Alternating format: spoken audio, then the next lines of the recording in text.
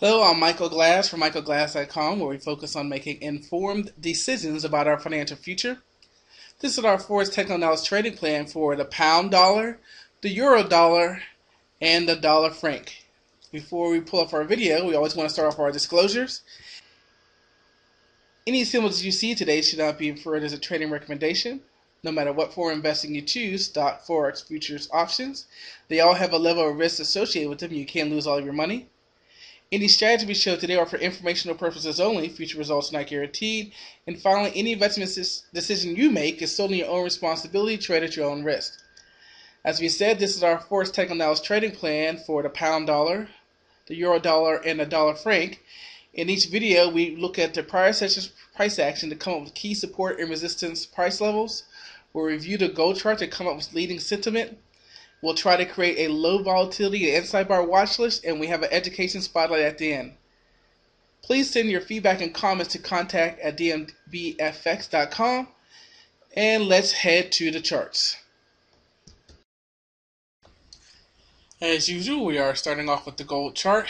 We can see that we are continuing to make that assertion. Gold is still getting the flight play where people are coming out of the dollar, going into gold, coming out of a lot of currencies and really going into gold. So it's still moving up. We got a little breathing period, but it's continuing to move. So you have to continue to watch it. And even though we had this several days of consolidation on our hourly, we can see that we have moved up here at the end of the day, possibly consolidating again here as we get into the new trading session.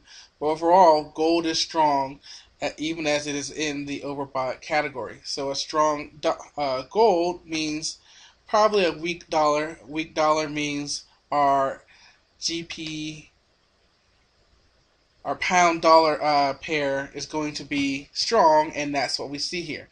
Now what's interesting about this and where we stopped today is if you slide on over, you can see the wicks.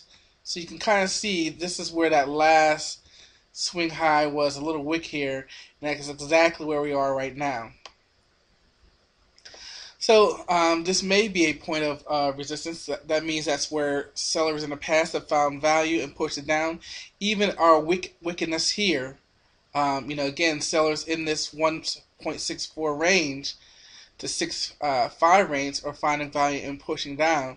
But again, we have a weak dollar, and there's not going to be any certainty about the dollar until they make a decision about the debt ceiling. It has to happen by August 2nd, and at this rate, it probably won't happen until August 2nd. So we can see as we come over to our hourly, clearly in a sell zone, clearly way away for our long-term moving average. But this is an example of just because we're in a sell zone doesn't mean we're going down. Just because we're away from the long-term moving average doesn't mean we're going to pull back to it. What we told you to do yesterday was to mark the high, mark the low, and trade it. And we broke the high, and we haven't looked back. So you have to start watching these periods of consolidation. This was also a part of our low volatility watch list. We can see that the dollar is still underneath, so the pound is still in control. We can see that the dollar is averaging down, the pound is averaging up. We got that divergence, and as soon as we got that divergence, that's when we really took off. And of late, our probability indicators in the middle not really giving us either signal. But the most dominant and most important thing is who's in control? The pound. As we switch over to the euro dollar,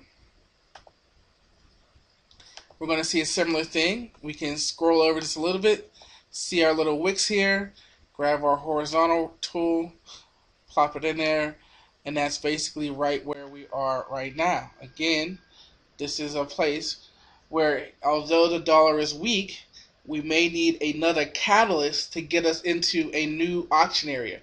Right now, we're in this really big auction area of about 1.45 down to about 1.412. There's this very big range that we're in, and we may need a little bit more catalyst to get us above this. So again, obviously we're in a sell zone, well off our long-term moving average, but the euro's in control. Dollar averaging down, euro averaging up. So that's all we have to watch. What's going to be our catalyst? We're at a resistance point, just like the pound dollar, but as long as the dollar is in control, as long as the euro is in control, we can continue to see this pair move higher. Finally, if those pairs are moving higher, then our dollar franc is going to continue moving lower.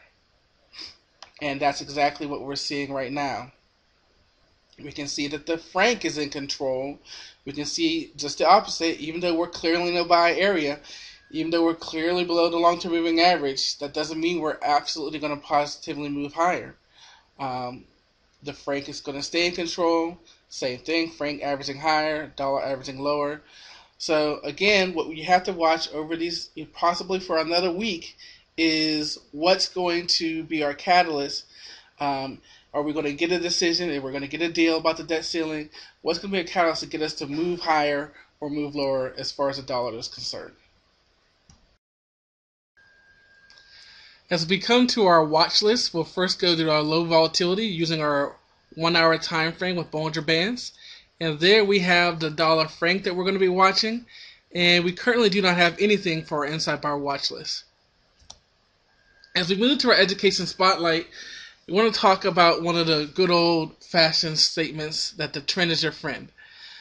And that is certainly a great advice for our new traders out there, that there's no need to be the fish swimming upstream against, the momentum of what the professionals are doing.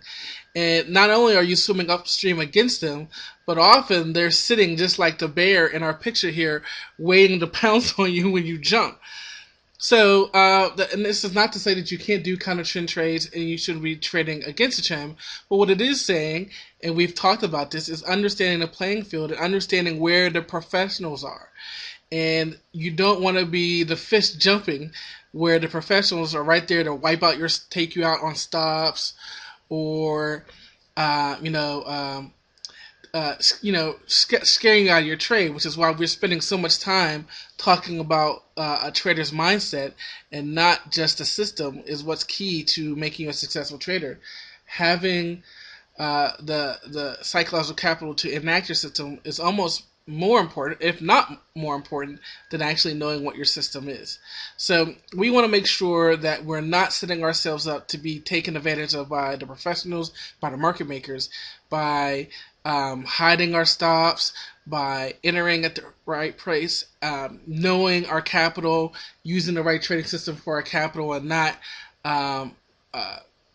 overspending our accounts, really having everything in place so that you can properly trade the system.